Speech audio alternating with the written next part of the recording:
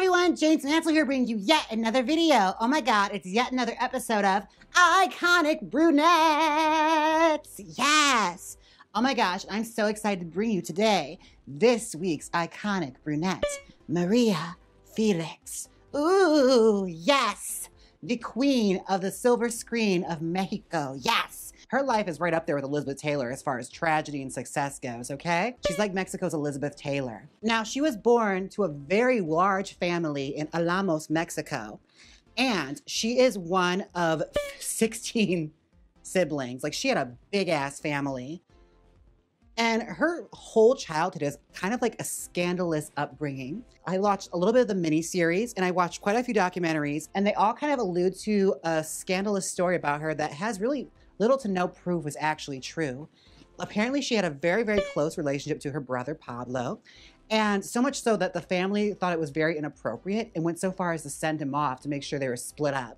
And this upset her immensely. It was one of those acts that like she truly never forgave her family for. And it was something she'd like hold on to her whole life, because her brother was one of her closest confidants and she trusted him so, so much. Now, more than anything, she wanted to escape her family and her family's grasp. So the second she could, she married very, very young. She actually married a Max Factor makeup salesman and basically ran away from her family so that she can get independence. But a long-running theme in Maria Felix's life is that anytime something would happen, tragedy was soon to follow. This relationship was a tumultuous one. Now, mind you, this is before she even made it to Hollywood or any kind of this is before she even started in acting. She was always a very beautiful girl, a bit of a tomboy, very much so. Like, she was known for wearing pants and not really being very much into like girly things. She even won like a beauty pageant because she was a very beautiful girl.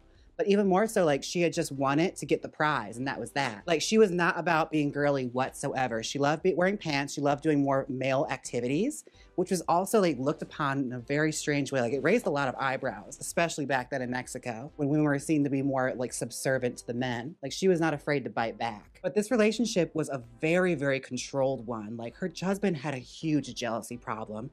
So much so, like, he'd go to extremes, like they'd go to the movie theater and he had to make sure the theater was completely dark so that he could bring his wife in so she wouldn't be jeered at, you know? Like, he did not want any man looking at her, and made sure they left before the lights went on to make sure no one saw her. Those kind of extremes.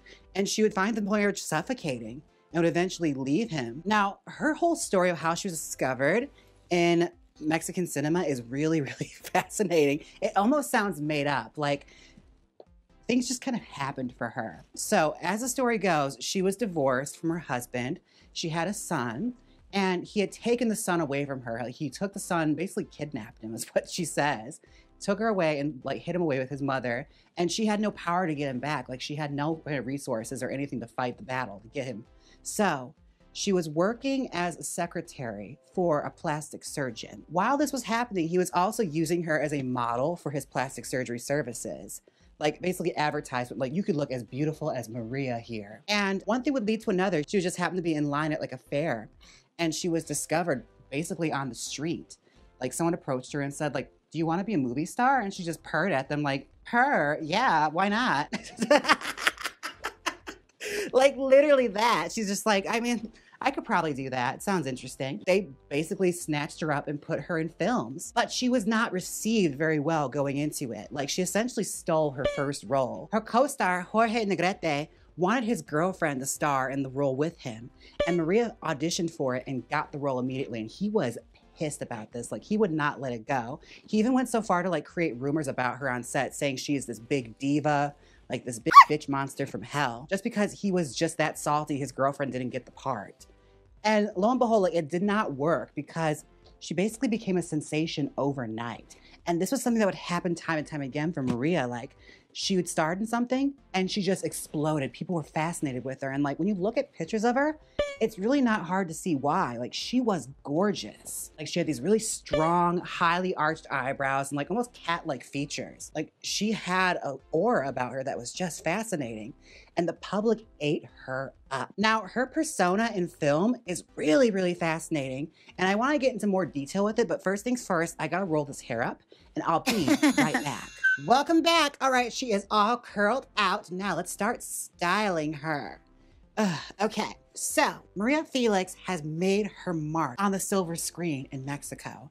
And the way she does it is she's portraying a lot of characters that are like really out there for that time. A lot of them had a heavy theme around women that really bossed around men. And this was something that was like really uncommon for that time. Like women roles are usually very subservient and very much just like romantic leads, but never so much where it's like power girl boss kind of roles. And she really broke the mold by doing this. So much that like the public was fascinated with her, and with her fame, like I said, tragedy was soon to follow. She was embroiled in scandal after scandal. Like a lot of her whole legacy was made up by the public just making things up about her. Like rumor was really one of the huge makers of her as a star. Unlike others, she relished in it. Like she loved the fact that people were talking about her. Like the wilder, the better. The way she saw it, as long as they were talking about her, like any publicity was good publicity, you know? It just created a mystique around her character. So much so that like, when you compare her to other stars at that time, like Maria Montez or Dolores Del Rio, like they did not have the same mystique that Maria Felix had. So much so that like they really want a rivalry to happen between Dolores Del Rio and Maria Felix. And she even would put a squash to this, like they even did a film together. But so much so like she went so far as to say like, look, we're completely different, okay? Like she's a very glamorous, elegant girl, whereas I'm more of a woman with edge. Like I have a way different kind of persona than her. So just stop, okay? Like we like each other, it's fine. Like we can coexist. But that was such a thing in cinema back then, especially with like tabloid gossip. Like women could not be friends, especially women that like had any kind of like power in their roles. And with her, like it was really fascinating learning more and more about her. Like she was very insistent on like being a little traditionally unfeminine with her roles. Like they're very strong ladies. She'd wear pants quite often, which was very daring for that time, like taboo. Women did not dress the way she dressed. It was very Katharine Hepburn-esque, you know? Like she was breaking down gender barriers and happy to do so. Like she loved the fact that this scandalized people, and it was something she had been doing ever since she was a little girl. Now, Hollywood would come a knocking. Like Cecil B. DeMille had an interest in her. And they brought her all the way out to Hollywood, set up a meeting, and much to their chagrin, she knocked them back. She flat out like heard their offer and basically was wise enough and had the foresight to see like, look, I don't know English, and the roles that are gonna come to me are gonna be ones that are gonna be very belittling. Like she could foresee this happening to her. Like she could see herself falling into the trappings of like a Maria Montez or Dolores Del Rio. Like she didn't want to be a Mexican Spitfire like the actresses before her. So she decided, she heard the deal and was like, nah, I'm good. And just walked out of the office with just such a power move. They were dumbstruck that this woman had this much nerve to just tell them, no, I think I'm good. From there, she would leave and go on to have a career elsewhere. Strange how it worked. Like anywhere she went, success followed. Like she did a few films in Italy, became a star there. Spain, Argentina, like France. Everywhere she landed, stardom followed and people just became obsessed with her. Like she was a fashion plate. Dior designed custom gowns just for her. Cartier did the most for her. She was jewelry and glamour obsessed and had custom pieces by Cartier made just for her. Like some of the rumors that surround her life are so fascinating. One of the wildest ones I heard is that the Prince of Egypt actually wanted her for a night and was gonna offer up anything he could, even offered her Nefertiti's crown in exchange for one night with her. And as far as the story goes, she never actually took him up on this offer, but like just to think, it's like those wild stories you hear in like Sunset Boulevard with like, you know, a sheik offering, you know, this much money for one of her silk stockings, like that kind of crazed Hollywood legacy kind of story. Those kind of stories happened with Maria Felix. Like people were awestruck with her. And for her time, like she was a gigantic star that was breaking down barriers in Mexican cinema like none other before. Like I said, she had taken traditional gender feminine roles and like basically subverted them and created her own archetype for a female character. Like she was a lady boss. Like you kind of compare it to like a Katharine Hepburn or a Joan Crawford in her later years, where like these women's pictures that she was making were fully just like embroiling basically taking control of the public interest, especially with women. Like she was a hugely popular actress for women because it's just like fantasy play, being able to imagine yourself in these kind of roles. I'm gonna tease the rest of this and I'll be right back. All right, we are back. I have it all teased out. I even started smoothing it a little bit because it's a vintage hairstyle. Y'all see me do this a bunch of times. So, Maria Felix. All right, so where was I? Yes, I remember now. Okay, so to add context to the story, when Maria Felix was married to her first husband, you know, the real douchebag one, she found solace in listening to a radio program hosted by none other than Agustin Lara, who was a great singer at that time, like an acclaimed songwriter. But this is one of the things she found solace in. Like, she loved listening to this program. She even told her friends, I'm gonna marry this man one day. And lo and behold, as she was at the height of her career, she did. Yes, she ended up marrying him. And it was like a storybook wedding, okay? Like, they broadcast it everywhere. It was like the wedding of the century. And all things would not be well in paradise for her and Agustin. Well, first things first, it started off wonderful. Like, he wrote amazing, iconic songs about her, like Maria Bonita. And there's another one too, but that's probably the most famous one. And like, it put her into like icon status. Like, everyone loves this song and everyone thinks of her when they hear it. It's like, girl, that's what you want, okay? It's like a theme song. But all was not well in paradise for the couple, because soon enough, similar traits of her ex would show up in him.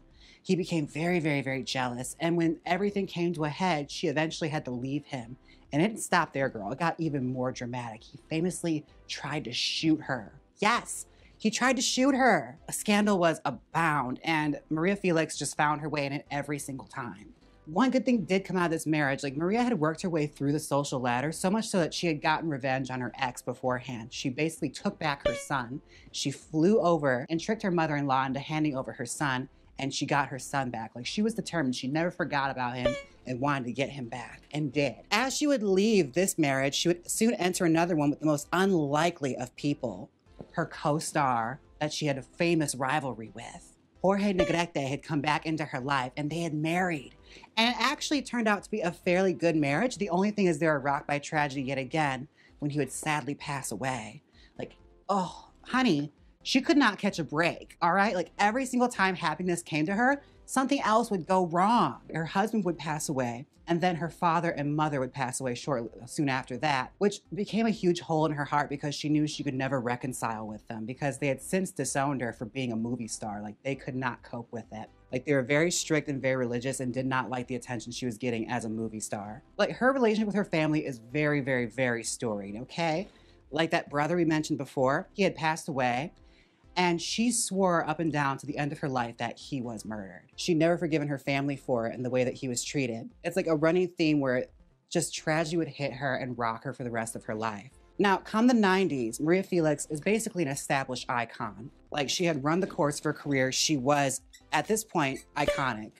She was a grand diva of Mexican cinema, and everyone knew her as such. As her son was in his 60s, he would pass away from a sudden heart attack, and this rocked her in a way that she would never recover from. It's one of the things that, like, she carried with her for the rest of her life. Like, she adored her son. It really messed her up. And as it seemed like she was taking a victory lap in her career and she was really starting to get her flowers for being this icon, she would sadly pass away in her sleep as well. But she left behind such a legacy of basically breaking down gender norms and creating a whole persona on screen that had never been seen before. Like, her mark has been left. Not to mention, like, the scandals she got herself embroiled in, iconic. And the fact that, like, she knew enough and had enough savvy and moxie to know that, like, anything that's said about me is just gonna add to my legacy, and I'm not gonna fight any of it. Like, it's fine, let the people talk, because at the end of the day, the fiction is more interesting than the truth. Okay, I think we're just about there. I just have to smooth some things out and clean it up a little bit in the back. And we have our hairstyle. We have the famous hairstyle, the vintage set with that beautiful spit curl on the side. Very signature her. She rocked this throughout her life. She's super stylish. All right, now I'm gonna smooth it out and I'll be right back with the final results. Welcome back, La Doña has arrived. Yes, that was her nickname for her most famous role, like the role she's synonymous with, okay? Doña Barbara, yes, oh my gosh. I have to say, this is like super stylish, okay? Like, I love the vintage flair with like the signature spit curl on the side. Like, she was super stylish. I have to say, this is just the tip of the iceberg as far as stories about her go. Like, there are rumors that I will not get into. Y'all can discuss that amongst yourself, some of those most salacious rumors.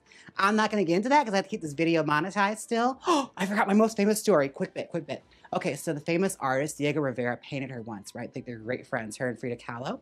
Yes, well, he presented her with a gift, and upon seeing it, she was insulted. She thought it was disgusting. It's because it was like admission to her that he was in love with her, because he had painted her without, like, he painted her in clothing that was totally sheer, and you could see all of her bits. And she later like recommissioned it to have everything like covered up. And she sold it to Juan Gabriel later on in life. But I just love that. Like, she had the nerve to tell Diego Rivera himself, like, thanks, I hate it.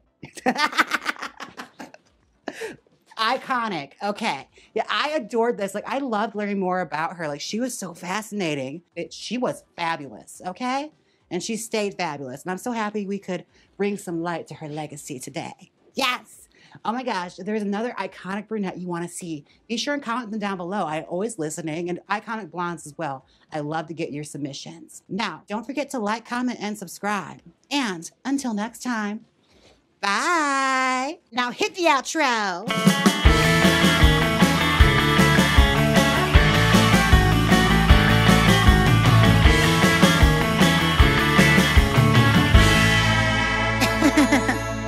Here and watch Iconic Blondes, the Gabor sisters. Or if you transform a really cheap wig from Amazon that's supposedly drag queen ready, come on, click it, you know you want to. If you don't click it, I'll slash your tires. So click it.